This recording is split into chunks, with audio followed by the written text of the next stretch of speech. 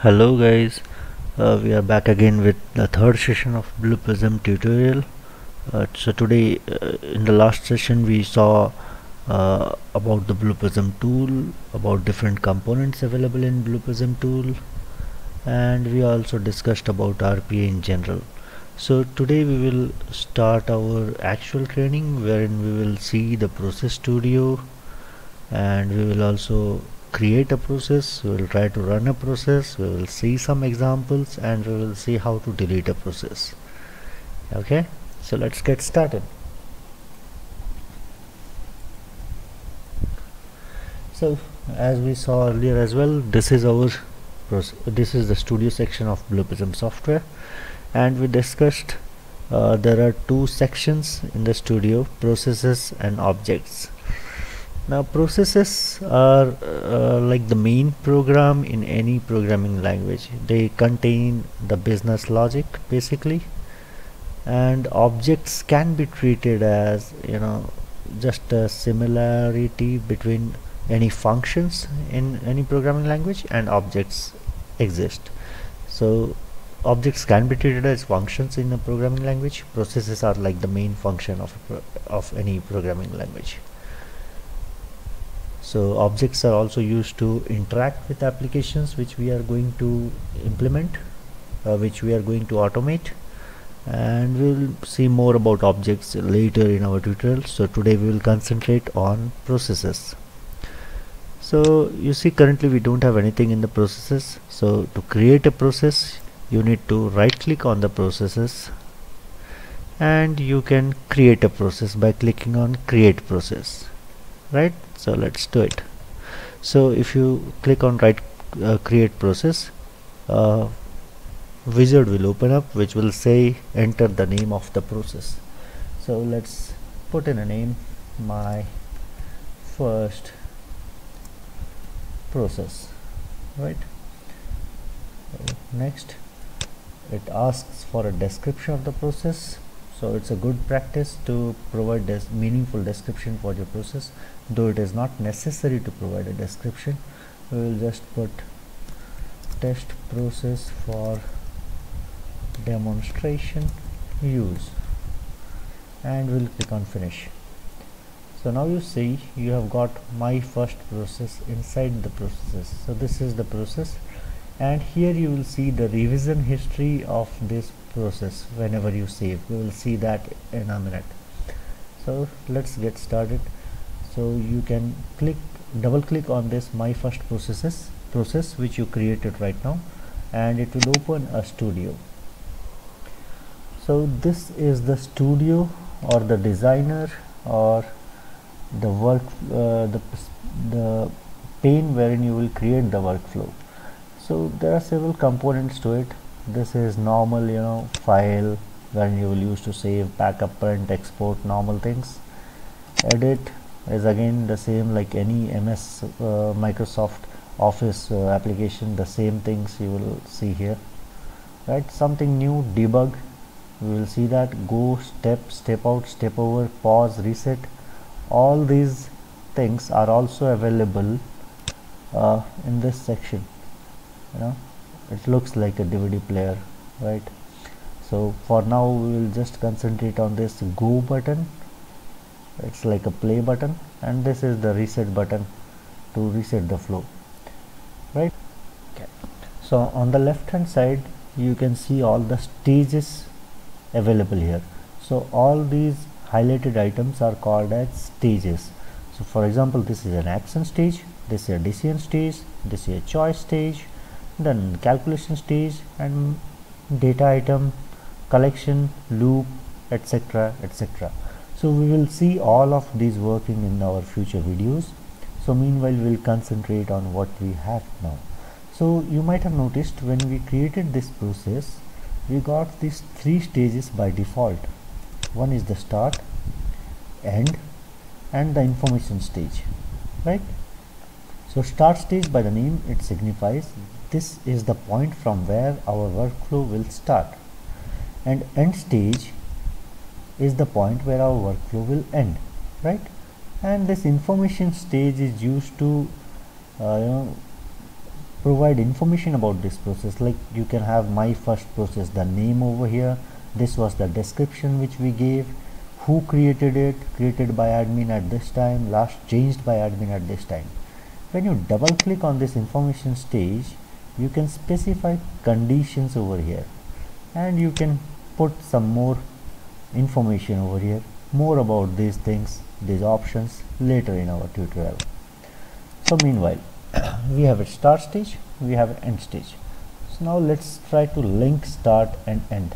To link, you see here on the left side you have a link button over here. When you click on link, you just click on the start, hold your left click and drag to the end stage, right, and then release the left click. Now you see the start and end are connected, correct? So to run this process, you go again to the pointer, right? To run this process, you have the go button over here. You just click on go. You see how it gets highlighted? Did you mark? So let's do it slowly. To do it slowly, just adjacent to the go button, there is a small downwards arrow. When you click on it, you see three types of debug speed: fast, normal and slow. So let's go slowest, right, so that you are able to visualize. So now when I play again, see what happens? Nothing happens, because our highlight, our currently the end stage is highlighted. So you have to reset this workflow. To reset, you click on this reset button, right? Now when I play, you see it started from start and ended at end, right? So this is how a process is run. And you also saw the usage of reset button to reset the marker, or to reset the marker to the initial position or to the start stage. That is the reset button, right? Just adjacent to the reset button, you have errors. If you have any errors in your workflow, you will be able to see all the errors and warnings here. So just click on errors, you will see some error or warning, if any. So let's create a warning or error and we will be able to see the errors. Sorry. So I will just remove this connector and let's refresh the workflow. You see one error came up. So when you click on error, what does it say? It says on the page named as main page, on the stage name start, there is an error which is a validation error, and it says missing link, and repairable is no. That means it cannot be automatically repaired by Blue Prism, so you have to take action. So this error itself says on the start stage there is a validation error with missing link, right? So if you click on go to stage, so it will show you where the error is actually present. See, start is highlighted, right? So let's close this and again link back from start to end, right? Now when I refresh, this error vanishes, correct? So this is very useful while debugging your flow, whatever you are creating, right? So let's see some more examples. Before that, let's try to delete these stages. Okay, I click on Ctrl A, so it selects everything, right? I press Ctrl A, it selects everything, and I press a delete button on my keyboard. You see everything gets deleted, but you can never delete this start or this information stage. Remember this. Start stage and information stage are the only two stages which can never be deleted from a process. So you right click on it, you see there is no delete option, right? You right click on start, there is no delete option, correct? So let me just show you something else. I picked up a calculation stage. So you saw how easy it is. Just drag and drop to the pane. Anything you want, you can drag and drop, right? Easy. So if I try to delete this decision, Let's see. Yeah, delete is highlighted, so we can delete it. We can delete the calculation as well. We can delete every other stage, but not the start and information stage. So I just do a Control A again, press on delete. Okay. Now let's see some basics. So let's start with a calculation, right? So this is a calculation stage, right? So what I want to do, I want to, let's say, set value of a data item. Data items are nothing but variables to 7. Okay, so for that what we will require, I took a calculation stage, right? So we will require a variable in which we will store the value. So variables are termed as data item here in Blue Prism. So you drag a data item, right? You double click on it, you will see this thing, this properties window. So I name it as variable Z. Description is, you write something, variable to contain data, right? Then there are some inbuilt data types which Blue Prism supports. When you click on it, you see it can be a date time, flag, number, password, text, time, time span, image, binary. So these are all the data types that Blue Prism support. So for us it is a number, so I will put number. Initial value, we don't want to initialize this data, this variable, so I will not give anything. Exposure, we'll talk about this later in the training. Current value is the value which is currently stored in this particular variable. So currently it is nothing, so we will not do anything, just put create a data item named as Z and give the data type as number and click on OK, right? So now in the calculation stage, when you open up, when you double click on the calculation stage, the properties opens up. I give the name as, let's say, set Z. Description is set Z to a numeric value. Okay. Now expression, what can I write in expression? We need to set the value of Z to, let's say, 7. So I will simply write 7. And you see here there is a option called as store result in. Where do you want to store the result? We created a data item named as Z, so we have to store the result in Z, right? So when you go navigate to the right hand side, you see here in numbers you have a plus symbol. When you expand it, you see all the variables created in this particular page or which are available to this particular page. So since Z is in the scope of this page, Z is available over here, right? So I can simply drag this Z, put it to store result in. This is one way of doing it. Okay, so what are the other ways of doing it? We will see, right? Or else I can directly write Z over here. It will identify the variable Z. Okay. So these functions we will see later in our training, what are the usage of these functions. Okay, so for now we have to set the name, we have to put the expression, what we want to set or what we want to do for that particular variable. In our case we just wanted to assign 7 to a variable named as Z, right? So we created a data item named as Z, numeric type.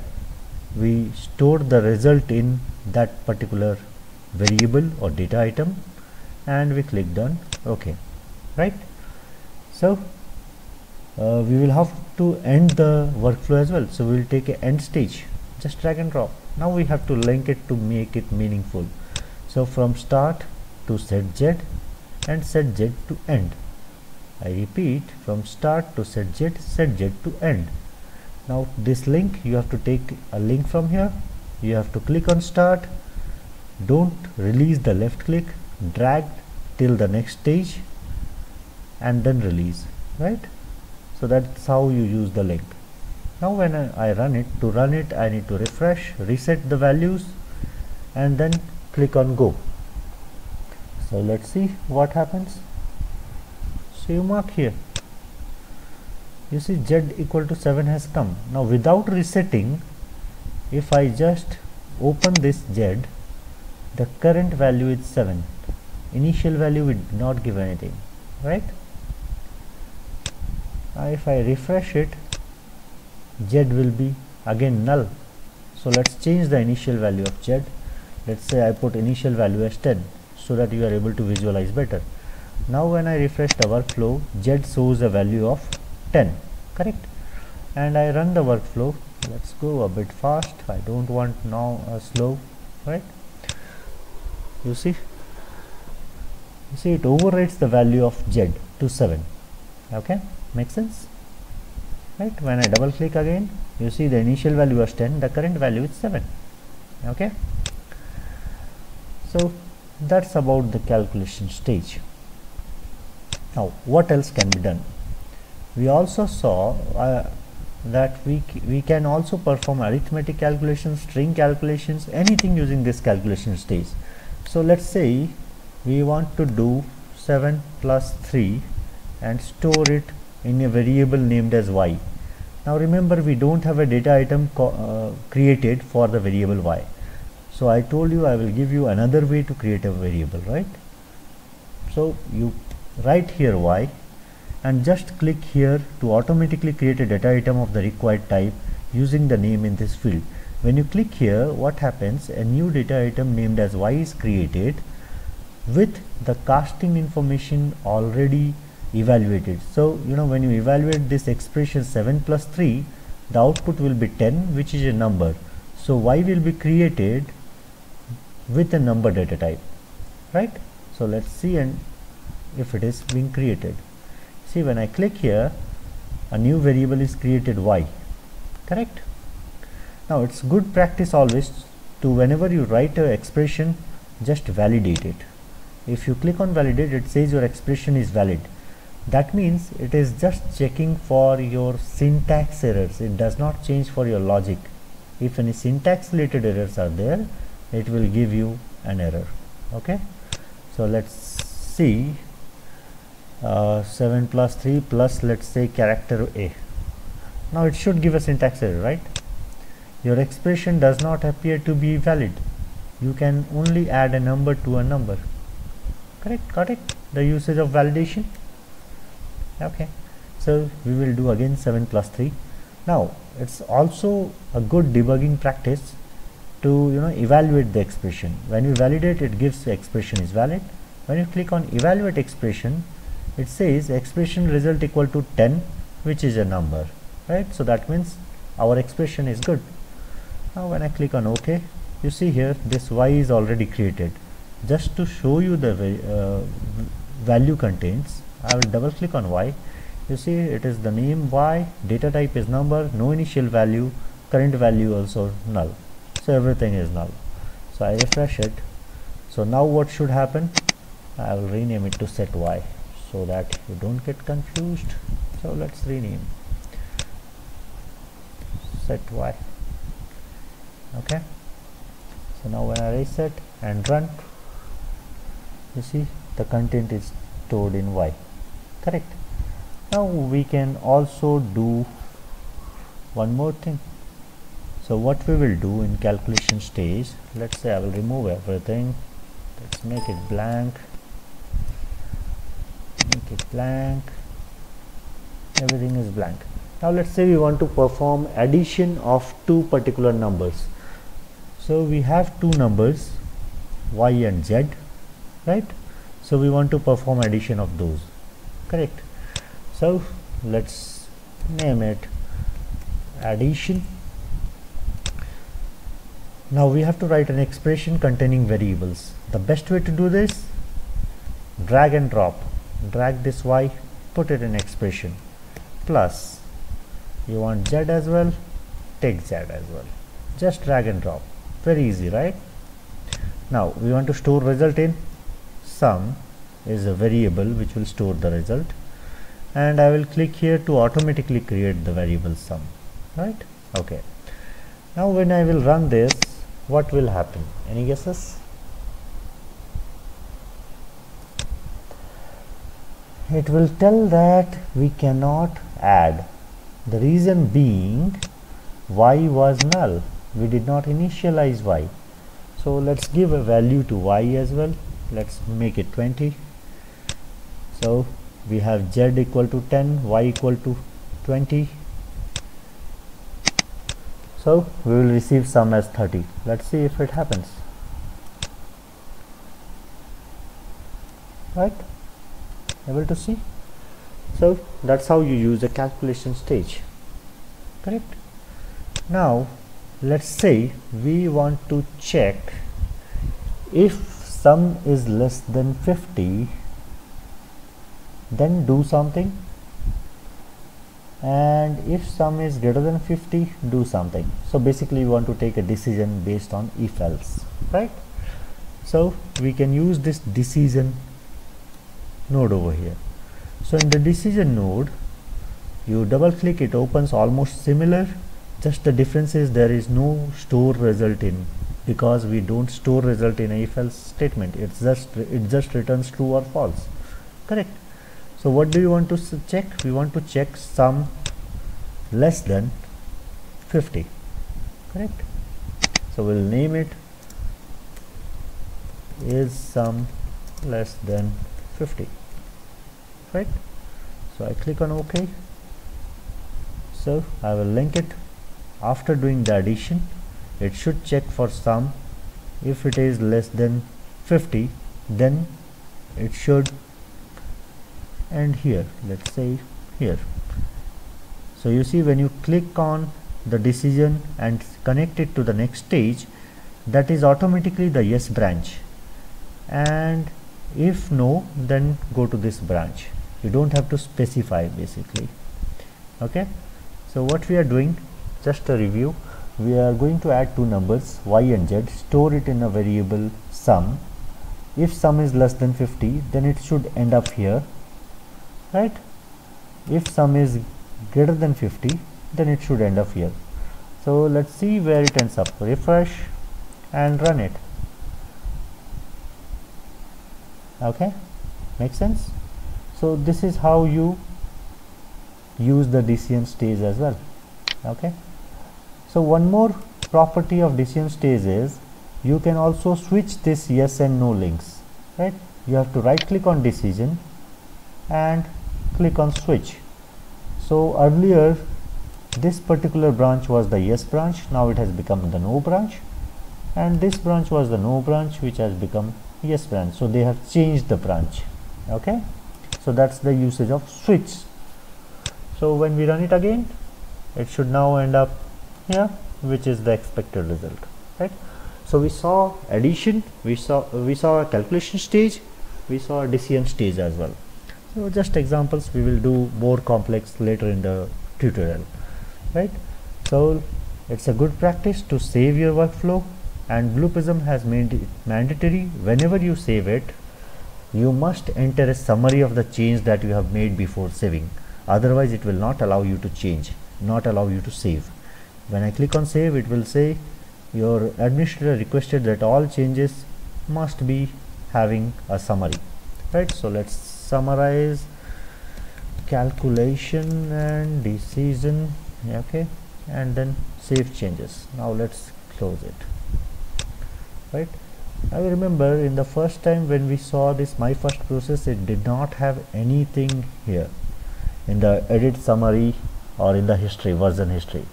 So now since we have saved it once, it is having an edit summary, right? So next time when you save it, let's say we do again, we open it again, we do some changes, no changes, basically just save it. Okay, just saving it, test revision 2, save. Now when I see here, we have two revisions, right? We have two versions of this particular process. You can view all the available processes, but when you double click here, only the latest one will be opening, and you will be able to edit that, right? So let me make a change so that we are able to see the changes, right? So this one is data item C, let's say, and the type is number again. Let's save it. So if I save it now, test 3, right? So this has data item C, So test 3 when I open, so I told you when we directly double click, it will open automatically the latest save revision, right? So it has the data item C variable, correct? Now we can also see our first value by clicking on this edit summary, right click and click on view. So when you see it,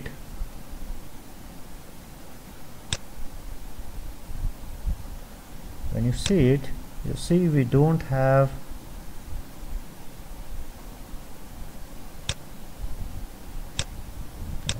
that is some mistake. No. Right, see, so when we right click and click on view, we can see that we don't have a data item over here, the data item C which we created in the latest version, but we will not be able to edit this, it will be read only. Okay, so this feature is basically useful when you had made some changes and you want to compare in the changes, what changes did you make, and you want to basically compare your versions. So that is when it is useful. So you will not be able to edit the earlier versions, but you can still do a Control A and you can copy and paste it to create a new process, right? So let's move forward then. Fair enough. Now let's make a new process, test process 2. Okay, click on next, give a description, test, and finish. Now this process, let's say I am not doing anything, just clicking it, just start to end, I saved it and I close it. Now to delete a process, you can right click and do a delete. You have to specify a deletion reason, test reason, let's say, and delete. It gets deleted. But when we try to delete this my first process and I give a reason, test reason, and I do a delete, sorry, I clicked on cancel by mistake. So when you do a delete, it says an error occurred because this process has been run before and is required for audit. That means if you have run a process already, then you cannot delete it directly from the process studio. So to do that, you have to go to your systems.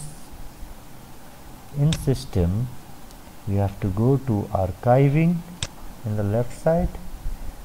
In archiving, you have to open your database logs, right? So here you can see all the logs, right? So you have to delete these logs for this particular process, right? Once you have deleted, then you go back to studio and you delete it, it will get deleted, right? Okay guys, so we saw about process studio, we learned how to create a process, we saw how to run a process, we saw some basic examples using calculation and decision stage, and we saw how to delete a process if it has never been run and if it has been run.